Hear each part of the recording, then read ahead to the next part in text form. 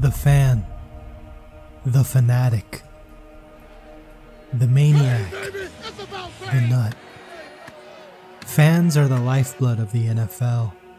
Regardless of creed, race, or political association, fans are brought together by their love of their team. However, a beloved superfan would arise and shock the NFL world. A Bixby bank robbery is getting a ton of attention because Kansas City Chiefs fans are convinced the suspect in the Tulsa County Jail is a popular Chiefs superfan. The superfan who fans think robbed the bank is known as Chiefsaholic. Same team's superfan family as a fucking bank robber. Yeah. What? Chiefsaholic is a career criminal. He's accused of robbing 8 banks in 5 different states and using that money to bankroll a lavish lifestyle. $170,000 from Omaha, Nebraska. Great Western Bank in Iowa, $70,000. Another $25,000 as well. Apple Valley Savage in Minnesota. First Class Community Credit Union in Des Moines, $303,000. Damn.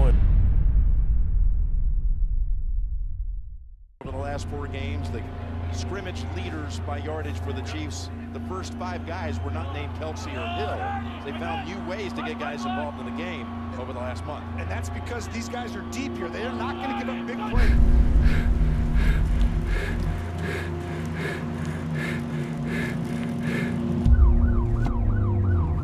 Police received calls of a bank robbery in progress and reports that the man was armed and should be considered dangerous. The sound of screeching sirens made the man's blood run cold as he pedaled faster and faster, desperately trying to escape his fate. But it would prove futile.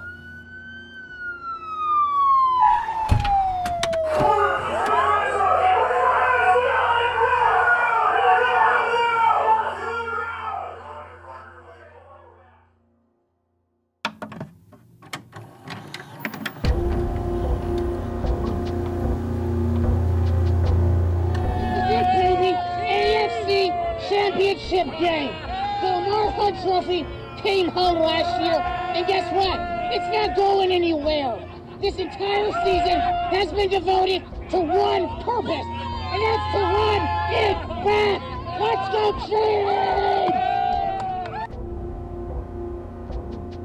Chiefs! Chiefsaholic, a wolf suit wearing Kansas City Chiefs superfan, a man who attended nearly every Chiefs game, whether it was at home or on the road. Chiefsaholic was sure to be there. Clad in his wolf suit and red KC hat, running through tailgates and taking pictures with fans, Chiefsaholic was beloved by fellow Chiefs fans who were also slightly envious of his lifestyle. Showing up to nearly every game with prime seating and known for betting large sums on games. His fanatical lifestyle quickly amassed a social media following. He was living every NFL fan's dream, or so it seemed. We have had the flip of the coin. A lot of Chiefs fans, Trent, here in Houston today. Fans poured into the stadium as the star-powered Kansas City Chiefs faced off against the floundering Houston Texans. But amidst the roar of fans and colliding bodies, something became apparent. Chiefsaholic was nowhere to be found, and his Twitter account, where he gave live updates during the game, inexplicably went silent. No one seemed to know where he was, or what had happened to him.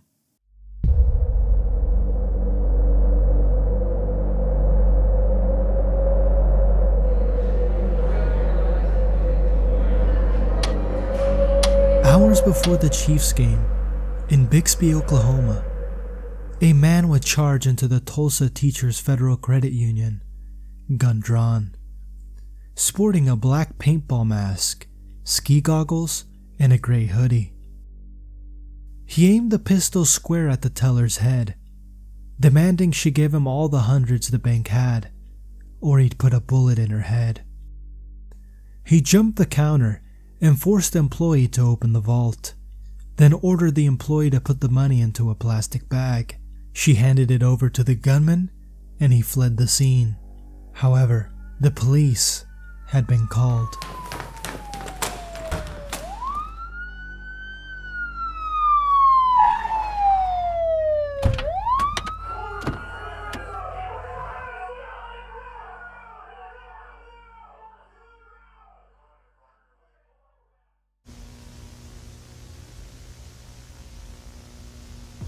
Days would pass with no word from Chiefsaholic, but soon the truth would come to light.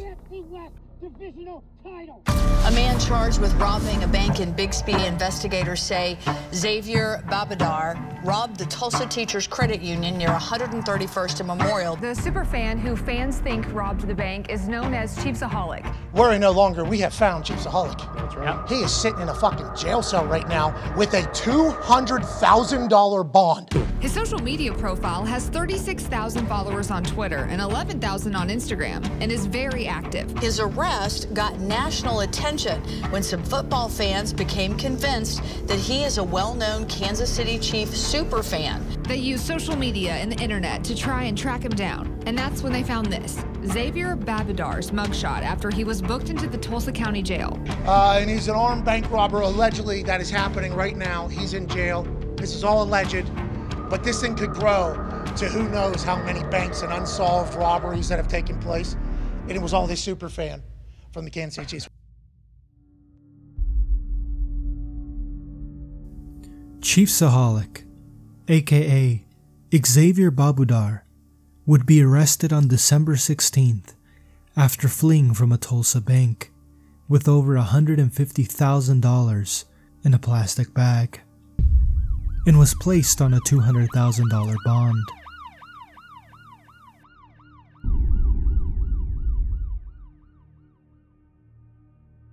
On December 21st, police found Chiefsaholic's car, where they found several pairs of gloves and ski masks, a Barstool Sportsbook bet slip for $20,000, a FanDuel bet slip for $4,000, and credit union letters related to deposits of $70,000, and a tax form that showed he acquired somewhere around $150,000 in a recent year. 7 weeks would pass, and Chiefsaholic would request that the bail be lowered.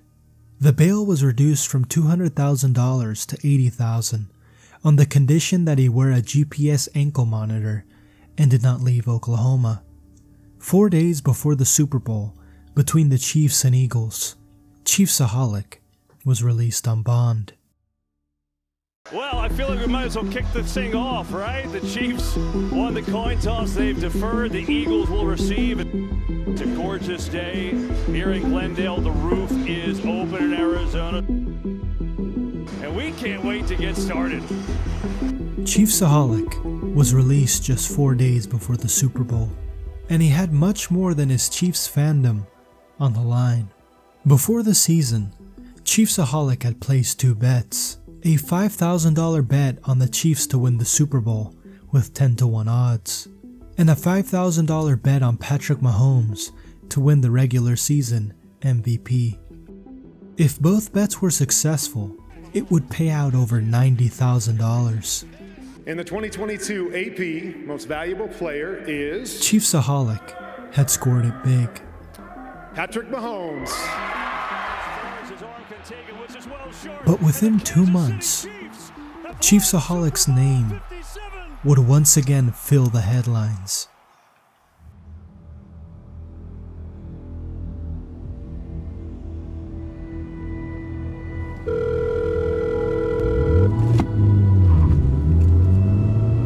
A tamper alert had been set off from Babudar's GPS monitor. Michael Lloyd, his bail bondsman, arrived at his hotel, but no one was there. Chiefsaholic would fail to appear at his court hearing. He was now on the run. Xavier Babudar is now wanted tonight on a $1 million bond for removing his ankle monitor and disappearing. Chiefs superfan and bank robber Chiefsaholic is on the run from the police, and here's the quick story. Chiefsaholic is still on the run after skipping court in Oklahoma for a bank robbery. Wow. The judge issued a $1 million bond for him. According to court records, Babudar cut off his ankle monitor and threw it into a field near Woodland Hills. Chiefsaholic was now on the run. A $1 million warrant had been issued for his arrest, and he was placed on Kansas City's most wanted list. Police had found Chiefsaholic's ankle monitor ditched in a field near a mall in Tulsa. And as the search went on and expanded, police investigators would discover more shocking revelations about Chiefsaholic.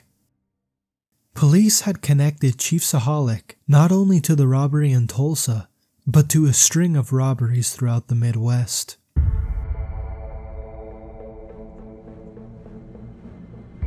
On March 2nd, a man entered a Great Western Bank in Clive, Iowa, wearing a ski mask. The man handed a note to the teller, demanding money and indicating he had a firearm. After handing over the money, the man fled on foot with over $70,000.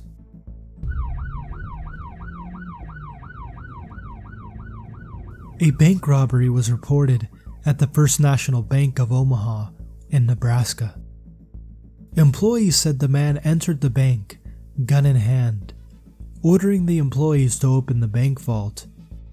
After being provided with the cash, the suspect fled on foot, taking over $170,000. As the man fled into the woods, a dye pack exploded, ruining most of the money, and he dumped the bag, which was recovered by police, which contained $163,000.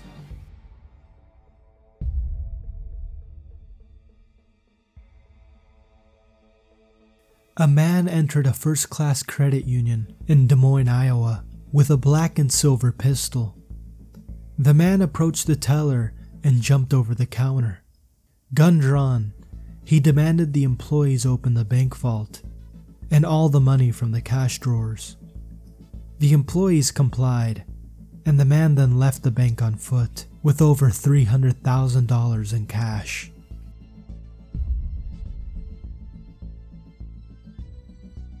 The man entered a Tennessee Federal Credit Union, pistol in hand, and leapt over the teller counter. The man pressed the gun against the teller's body and demanded she take him to the bank vault. The bank employees complied and gave him the money in the vault, as well as all the cash in the drawers. As they were handing the money over to the masked man, he stated, "If he were given a dye pack, he would come back and put a hole in your head." The suspect then fled on foot, with over $125,000 in cash.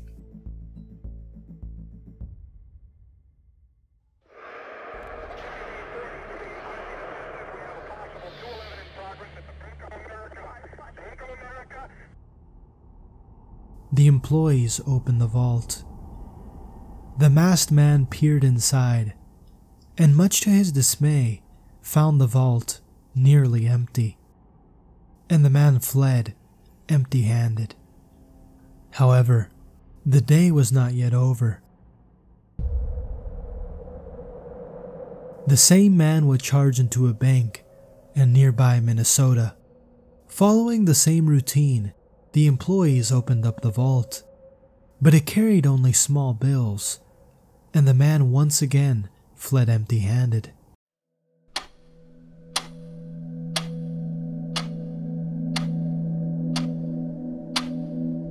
On November 30th, the perpetrator would enter yet another bank in Clive, Iowa, and get away with $25,000.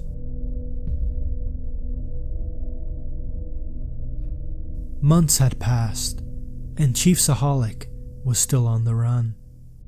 The police investigation into Chiefsaholic had revealed potential further crimes and were increasing their search efforts, and with the help of the FBI, the search would not last much longer. But as the search drew on, Chiefsaholic would become a media sensation. His arrest got national attention when some football fans became convinced that he is a well-known Kansas City Chiefs superfan, known on social media as Chiefsaholic.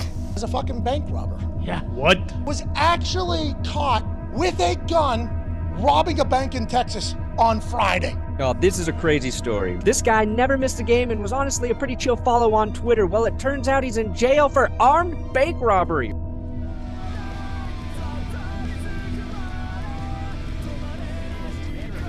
Monitor on Saturday night and skipped a court hearing that was March 27th, and he now has a warrant out for his arrest, and if found, he's going to be held on $1 million bond.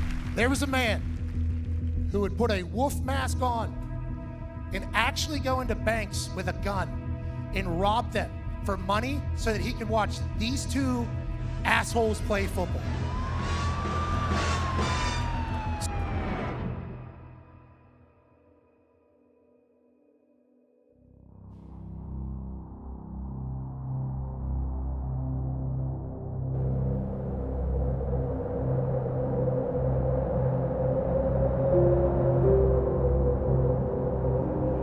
It had been 4 months since Chiefsaholic went on the run. It seemed he had hidden behind the guise of a mask for his entire life, concealing his true nature and intentions to the world. But that's alright. This is my love, this is my passion, and I'm not gonna let it stop me. Chiefsaholic, aka Xavier Babudar, had created a persona on social media, a persona muddied in deceit. After graduating KSU in 2016, I was working a warehouse job, making $12 an hour. Today I manage multiple warehouses throughout the Midwest region and make an excellent living, and I'm only 28 years old. Hard work pays off, and don't let anyone tell you otherwise. It seemed to many that Chiefsaholic was living the life. But this couldn't be further from the truth. In 2016, police received a call of a suspicious vehicle in the parking lot of an insurance company. When the police arrived, they found the Babudar family watching the Chiefs game in their silver station wagon. A far cry from the prime seating Babudar was able to obtain for nearly every Chiefs game. This, however, was not an isolated incident. From 2014 to 2017, police were dispatched to remove the Babudars from various business premises. A policeman noted, "They often sleep in their vehicle and could be homeless. The car, full of belongings and very little room for 3 adults to sit." What had changed from 2017 to 2023 that led Xavier Babudar to lead such an extravagant lifestyle?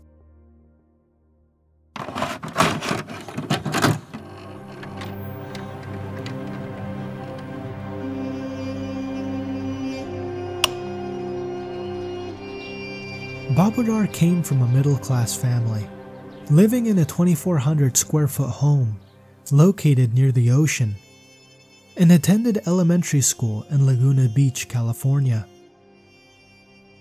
But in 2009, everything would change. Babudar's father declared bankruptcy. Shortly thereafter, he told his family that he would be going out to do some community service for a traffic violation, but he would never return. The house would be sold in 2005. The Babudar family would now live on the road and would have run-ins with the law seemingly at every turn. In 2009, Babudar's mother, Carla, pleaded guilty for theft in a grocery store in Utah, and she was also charged with contributing to the delinquency of a minor. The mother, Carla, Xavier, and his brother Noah were arrested for forging meal certificates at an all-you-can-eat restaurant. Carla and Noah pleaded no contest to disturbing the peace, but Xavier Babudar was booked in the juvenile hall. Babudar would face a series of petty crime charges for stealing spoon holders and snacks from local stores and was accused of switching merchandise price tags and returning the mismarked items for a higher price. Throughout his tumultuous upbringing, Babudar's bond with his mother was stronger than ever. Xavier and his mother attended Chiefs and Kansas State games together. He once tweeted that she raised me by herself and took me to my first Chiefs game when I was 3. A fan who sold them tickets and sat in the same section remembered Xavier standing over his mom to protect her from the sun on a hot day at Arrowhead Stadium. However, this bond between mother and son would err on the side of criminality.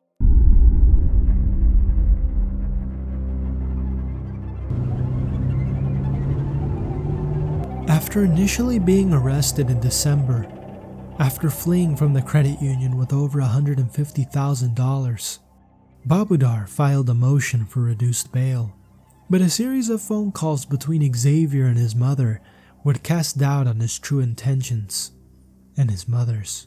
In the calls, the two had expressed concern over whether police would find his car at the gym where he'd parked it. His mom says to him, "Thank God I got your phone, wallet, and a bunch of other stuff out of the glove compartment. Thank God they didn't get your phone, because there's a lot of bad things in that." Surveillance video, he said, showed a woman moving Babudar's car to the back of the gym after the alleged robbery.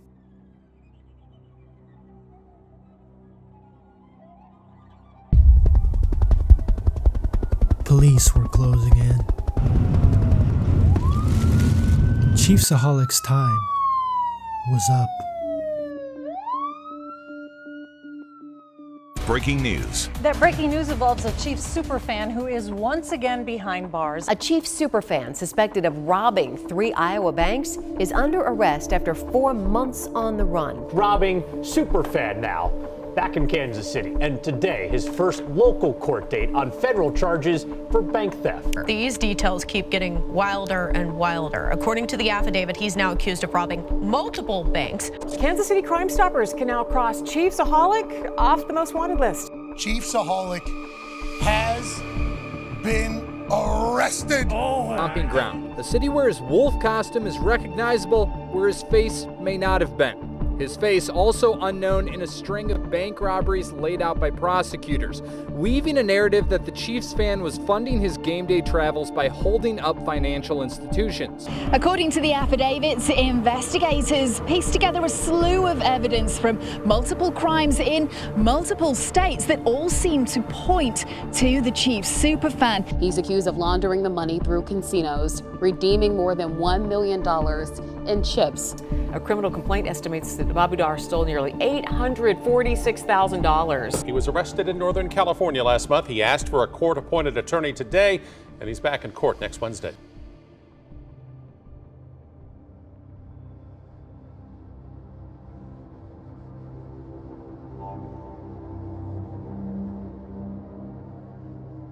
Xavier Babudar, aka Chiefsaholic, was charged with 3 counts of armed bank robbery, 1 count of bank theft, 11 counts of money laundering, and 4 counts of transporting stolen property across state lines. In total, Babudar stole more than $800,000, money Babudar used to fund his fanatic lifestyle. But how were police able to connect him to these string of robberies across the Midwest? Police began looking into unsolved bank robberies after delving into Babudar's financial records and finding that he purchased and redeemed over $1 million in chips. The question was, where was the source of income coming from?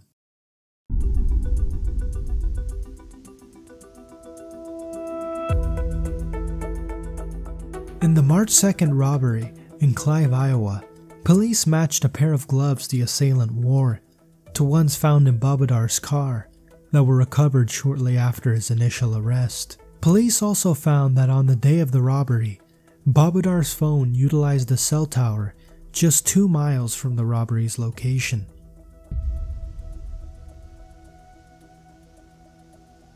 In photos of the CCTV footage, police believe the gloves to be very similar to the ones found in Babudar's vehicle. On the day of the robbery, Babudar's phone utilized a cell tower just 7.4 miles away from the robbery's location. In the surveillance footage, police once again saw gloves similar to those found in Babudar's vehicle. Babudar's phone utilized a cell tower 35.7 miles away from the location of the robbery. The gloves once again matched, and Babudar's phone utilized a cell tower just 4.4 miles away from the location. On the same day, a hat was recovered that was worn by Babudar during the robbery and was submitted for DNA testing, and it matched a glove found during the March 2nd bank robbery in Clive, Iowa. In the Wings Financial Credit Union attempted robbery, records showed that Babudar used a cell tower just 1.6 miles away from the robbery's location. In Babudar's second attempted robbery of the Royal Credit Union, he utilized a cell tower 0.8 miles away from the robbery's location, just 11 minutes before the robbery occurred. Police recovered a pair of goggles from Babudar's vehicle that were very similar to the ones seen on the man in the CCTV footage. Babudar also utilized a cell tower 6.7 miles away from the robbery's location.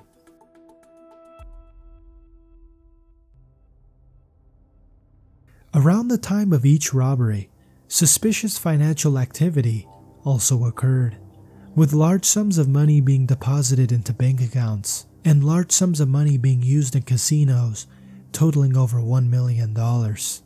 In the course of this investigation, Eurofiant has determined that Babudar would travel to various locations throughout the Midwestern United States to perpetrate a string of robberies at various banks and credit unions before returning home to the Kansas City metropolitan area to launder these robbery proceeds through area casinos and deposit these proceeds in his various bank accounts.